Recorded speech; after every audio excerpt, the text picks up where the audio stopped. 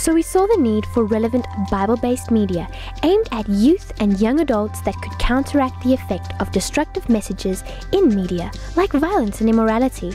Not just in one city, one country, or one continent, but the whole world. So how do you create something real, wholesome, and get it to be available not just somewhere, but everywhere? Two heads are better than one. So if you take a few heads from a number of countries and transcend the cultural differences to isolate the real issues, you can use a collaboration of mission-minded individuals who work in television, film, radio, the internet, and other forms of media to make a tangible difference.